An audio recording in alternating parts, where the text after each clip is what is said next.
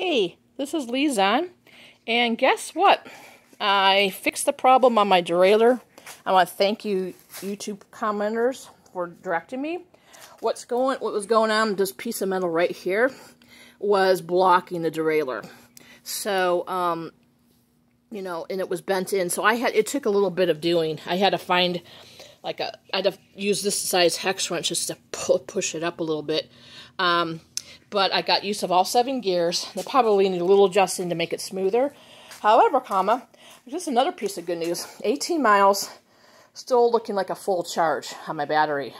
So this is awesome, and I'm telling you, I'm well over the 180 pounds that they give you for your condition. So I basically did flat ground. I did a lot of throttling and pedal assist, and I kind of throttled because the bike was driving me crazy when I was pedaling because I couldn't get any good resistance. So I want to thank again bikes in operational condition, and I'll keep you updated as I'm going to be putting in my bus and all these other things and showing you how that works.